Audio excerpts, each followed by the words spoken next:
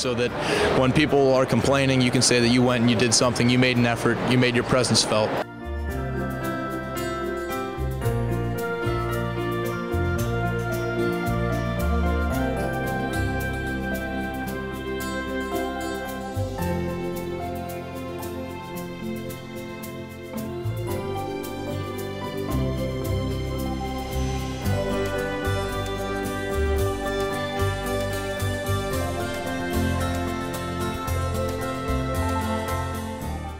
A lot of numbers, and sometimes the numbers, they lose some of their meaning. And so when you see hundreds of college students descending on the Capitol, coming and having conversations with people, you understand that when you talk about MAP grants, talk about community colleges, those numbers start to mean something, and you hear from the stories about how much the MAP grants meant to them.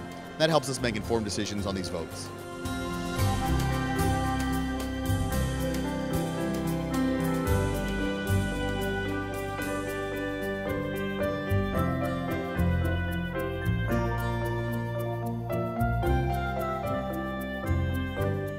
For Worley and for Connolly, I'd like to say that I'm a student from their district, and I'm planning on continuing on in Illinois public higher education in law school next year once I've graduated. And I've got a little sister who's at UIC currently studying nursing.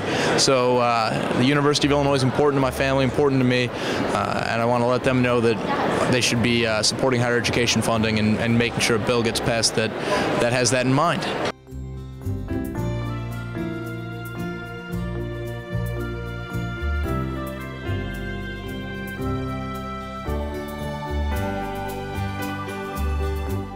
My district has Champaign-Urbana in it, so I have a major university. A day doesn't go by that I don't have some kind of contact with students. That isn't true of all my colleagues, and I think it's important when they meet these students and they see how bright they are and they see all the things they're hoping to accomplish, then they find out, hey, I'm one MAP grant away from being able to achieve my dreams.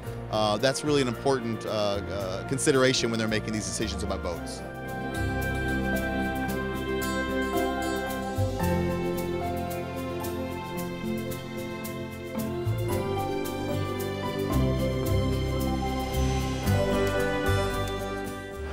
Really excited about the energy that's being felt throughout the student community. There are rallies going on campus. Now we finally connected the dots and moved the students to Springfield, taken out the middleman, and here we are, and we're ready to get the students directly in contact with their legislators so they can share the importance of higher ed face to face with their legislators and make that presence felt.